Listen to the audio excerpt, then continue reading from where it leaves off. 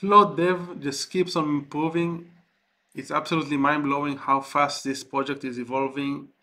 Um, Kudos to Saud, who just keeps on shipping amazing features and is very oriented towards solving problems and adding new features that are actually very valuable and well needed. So if you guys haven't checked out ClaudeDev, definitely give it a go. Very easy to download it via the VS Code extension section marketplace.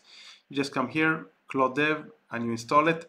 You can see here the changelog. The most exciting changes, the recent changes since my last video about ClaudeDev were actually the fact that you can add OpenAI compatible APIs. So obviously you can start working with Grok, and you can also start working with local LLMs, meaning Ollama. If you don't have Ollama, you just come here to the website, you download whatever you, based on the operating system that you have, whether it's Linux, Windows, or Microsoft or Apple. Then you just, as soon as you download Ollama, you just go to command line, you select whichever model you would like. Let's say in my case I want the Llama 3.1. You take this, you copy it into the command line, then you're good to go. You have Ollama running. Hey, this is a test for Ollama, and it will respond because the LLM, the model has been downloaded. As you can see over here, it was downloaded. It's approximately 4 gigabytes. It's 4.7 gigabytes, and it is going to respond in a moment. This obviously depends on how powerful is your computer. As you can see, here is the response. I need your help with explaining what exactly is the Ollama project. This is just an extension that I built for myself that basically uses speech to text. So I wanted to showcase this as well. I need your help with explaining what exactly the Ollama project is. An experiment in artificial intelligence and creativity. Okay, you get the gist. Now, once you've downloaded Ollama and you download the model, what you need to do in order to use it in ClaudeDev is just come here to ClaudeDev, go to the settings area, choose Ollama, and right here you write the model ID. In my case it's 3.1, and then you're good to go. You hit the done button and you can start using ClaudeDev completely locally. If you would like to connect Claude, you can just come here, OpenAI compatible, and just add the base URL to Grok.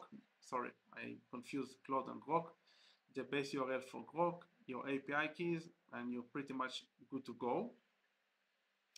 Okay, so that's the first exciting feature that was shipped a few days ago. And another exciting feature is actually the ability to see files that were changed in the timeline. So basically, when you're using ClaudeDev and you make many changes to the files, instead of having like version control using GitHub, everything is already tracked by VS Code locally. So for example, I have this file which I made adjustments 9 minutes ago, and I can go down here and see in the timeline all the adjustments that we've done. I have the pop-up file, or let's show you the styles. So one edit 9 minutes ago. We have this one 10 minutes ago, one edit, file save. This one, the last save was 3 weeks ago. So you can basically see all the changes that ClaudeDev has done to your files in the timeline area, which is very convenient because then you can easily switch back to, if you change something and it doesn't work, seems broken, you can just revert to the later the earlier version, which is useful as well. Let me see if I covered everything. I think that those were the major changes that I noticed that are meaningful for my workflow. And I guess that's it for today, guys. If you enjoyed this video, please leave a comment below. Obviously subscribe.